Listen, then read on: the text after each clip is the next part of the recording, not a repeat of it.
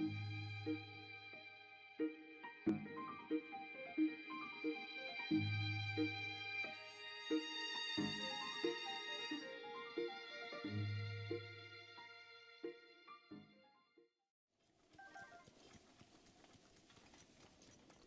just going to grab everything along the side of the road here.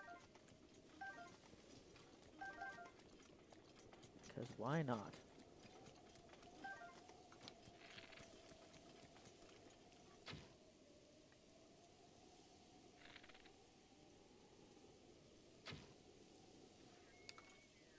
There we go. That was some good pickings.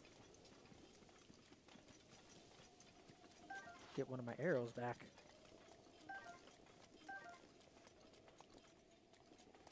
Okay, can I skip? Because I know up there is a Wizrobe. I want to know if I can skip him, because I actually am not keen on fighting him. He's actually one of the worst ones, which is an electric Wizrobe.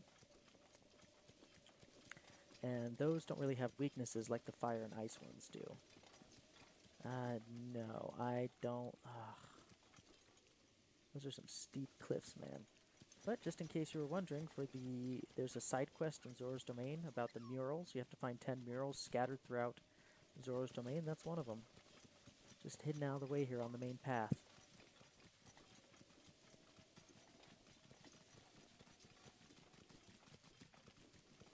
But we're almost to Zora's Domain, so not to worry. We'll have that memory yet. I think this will be the first stream that I'll have 3 memories, at least. This will be my most productive stream ever.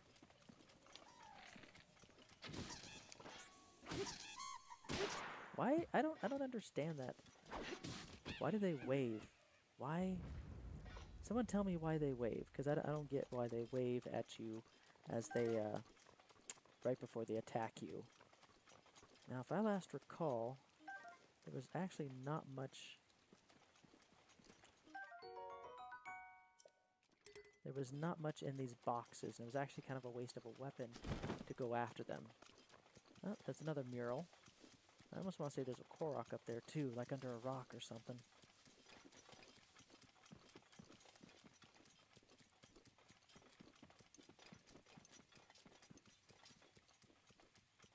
Aha! Take a look at this, everybody. That, poking its nose out of the water, its trunk, if you will, is Varuta in the dam reservoir. Spewing water into the air. As long as you're within Zora's Domain territory, you're going to be experiencing this water. Let's see here. Aha! There you go. I was right. Korok.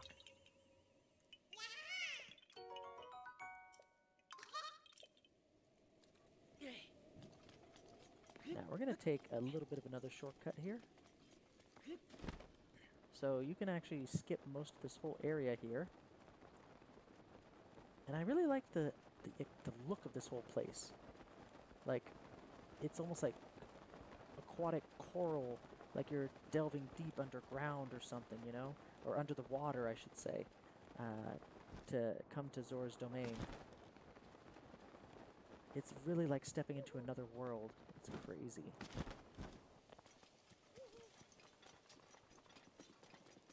Out of all the sections in this game, this is literally the most otherworldly.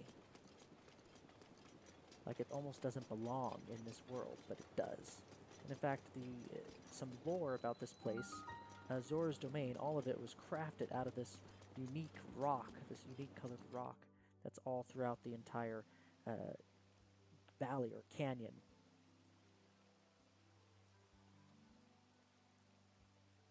It truly is a unique culture.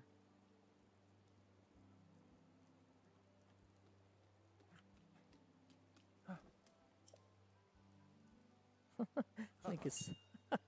oh, their interaction is great.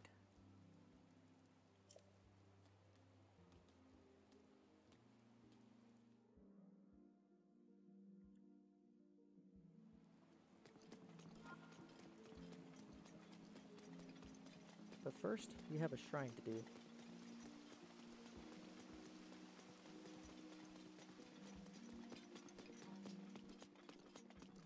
There's all sorts of things here. Oop, lotus seeds.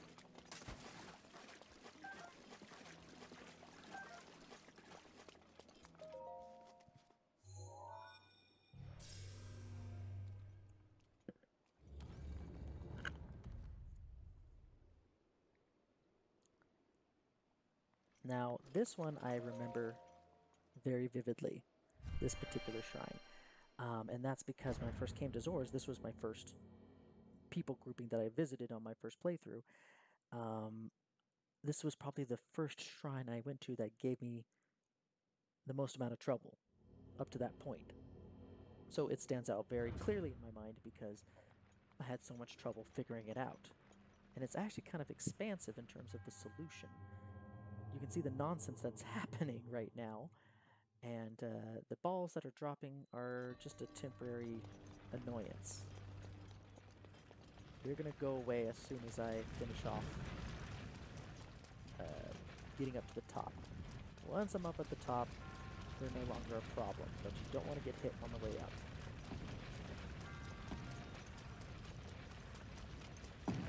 Whoa! Dang, dang, dang, dang. And I just eat my hat. Whew. Okay, there we go. Oh my goodness. Okay, so the rocks, the boulders stop appearing now, thank goodness. So that gives us time to actually take advantage and open this chest and see what it's all about.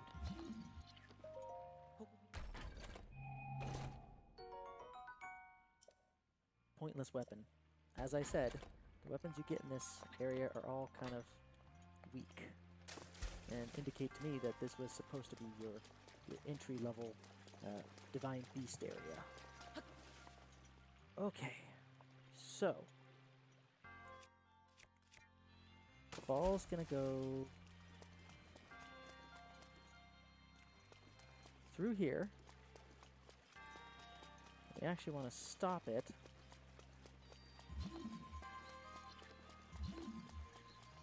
Really now. You two need to get out of the way.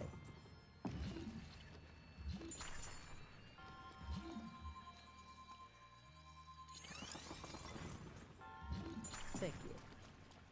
Okay, we need to stop it from entering this area at all and destroying. Like, the ball will, I think, really destroy itself if you don't put an ice block there. Now, how to get the ball out? It's pretty easy. You just push. You push it from the side of the wall. Then up through here. And then I think, oh gosh, I gotta be fast here. Oh gosh, I forgot to put one right here. Come on. I think I can push this ball. No!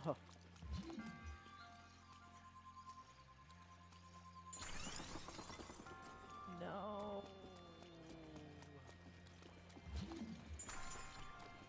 Ay, ay, ay.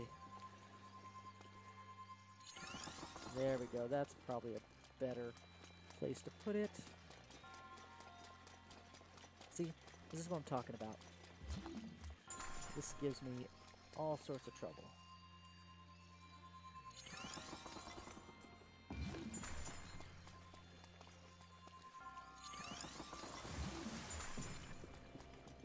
This now rolls down here, follows this path. It should now go over.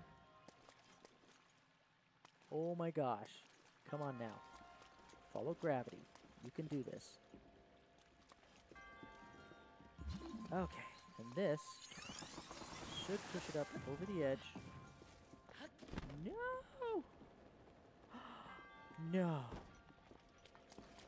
I did not account for this. I did not.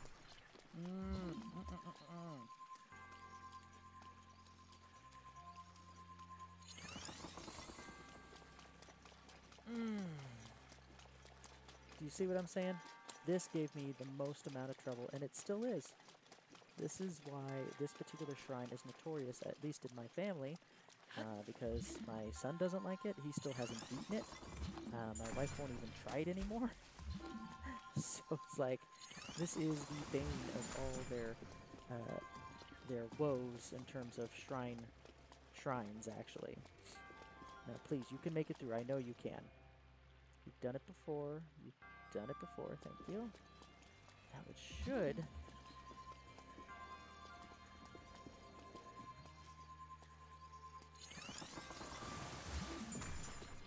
Okay, should be stopped right there. Good. Good, good, good, good, good. And then I should push it.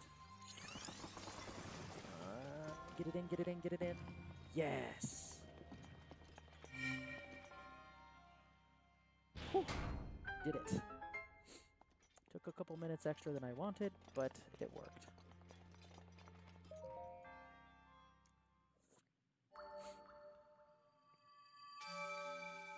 So yeah, this is one of the harder shrines, mainly because it's not just problem solving, it's also a little bit of timing too. Now I gotta find the statue in this town. Where the heck is the statue?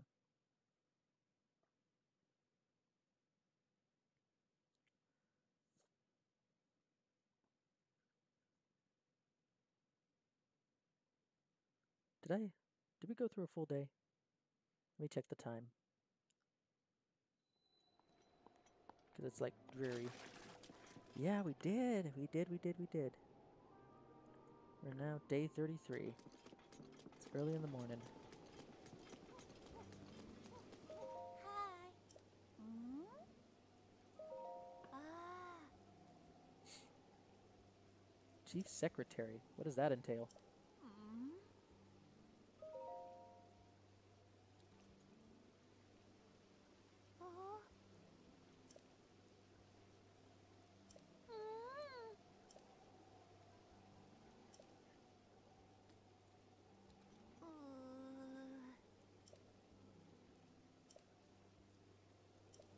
Oh. The bad thing about talking to some of the old members, the Zoras live very unusually long lives. And they actually remember Link, and they know he is one and the same person, unlike some of the other tribes. And they are very angry at Link for supposedly convincing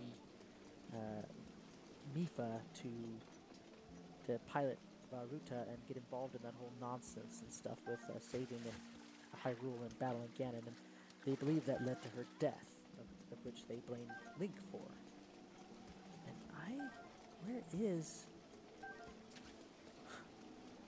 where's the statue of Hylia? Do they not have it here? I want some extra stamina. Ah, it's right here in the center. I just like totally passed it. It could be really hidden, actually. No.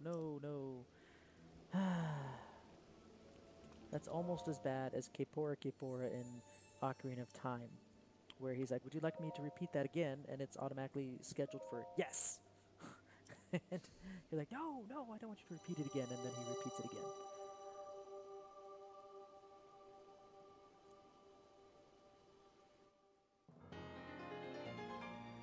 Alright, after this one more upgrade, and we will be good to go.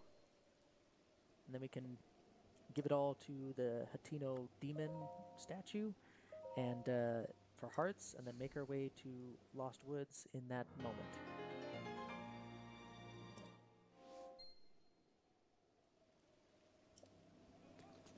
Okay, we are just about full up on stamina.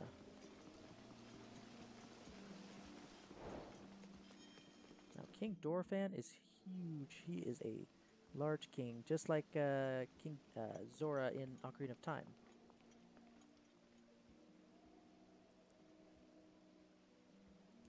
Now, here's an interesting theory that someone proposed. Hylians in this game have a lot of different faces, and every single one of them look unique and individual, and you can tell the difference between them. But when you go to the Gorons or the Gerudo, well, maybe the Gerudo have differences that you can easily tell, but the Ritos and stuff, other than male, female, you know, pink, blue, you can't tell the difference between them. Now the Zoras, they're very vivid, and each one has their own unique look and personality, and you can tell the difference between characters, not just male and female, but who each person is based on how they look.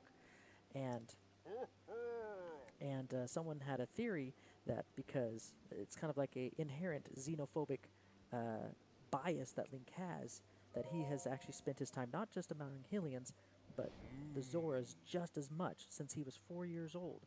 He has been around the Zoras as well, so he has grown up to tell the difference between the different individual people in that culture, in that species.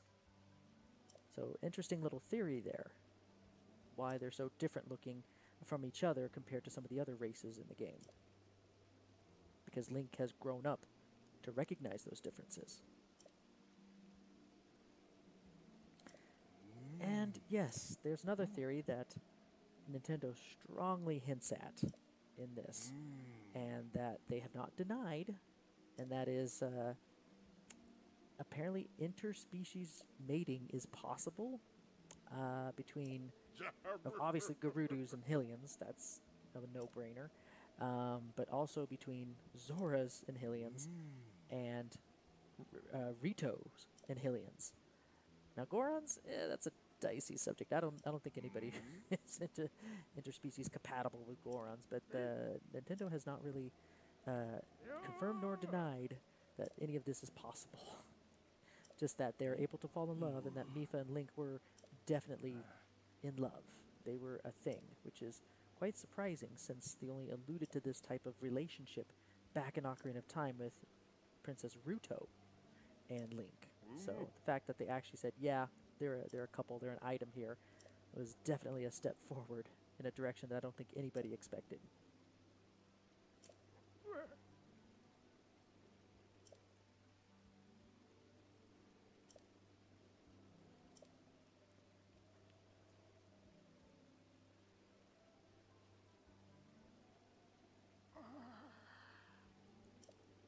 Ooh, he's blaming us for everything.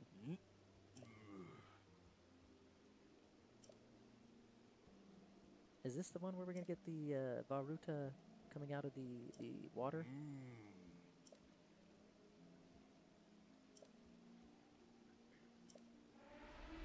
Here it is. Our last divine beast that we get to see. So, unlike the Rito, or the Gorons, or even Gerudo, Varuta actually poses a much greater threat than the other three combined, just because of the immediacy of the danger. That this reservoir could literally overflow, break the dam, and just flood all of Hyrule Field. Flooding Puerto Rico, maybe Hateno Village, all that stuff. So this is definitely a problem Divine Beast that needs to be taken care of quickly. Another reason why the game probably shoots you into that direction to the Zoras first.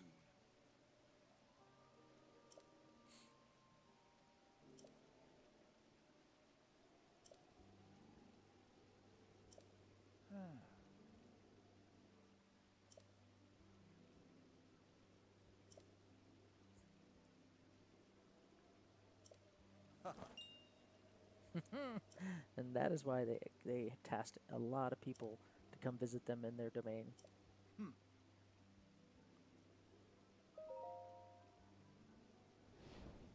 Uh-oh.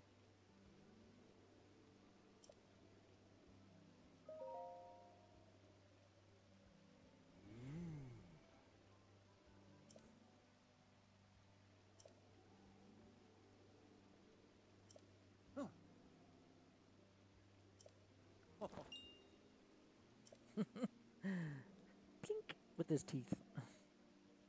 Let's do this.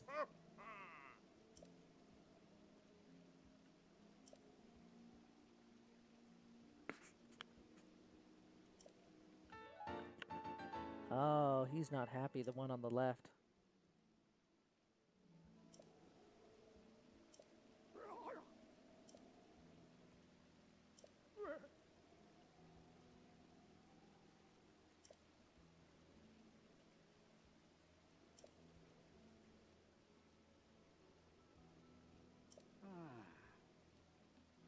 So to understand the reasoning behind this, why he's so mad that he was given the armor that Mifa built, actually designed and made, handcrafted.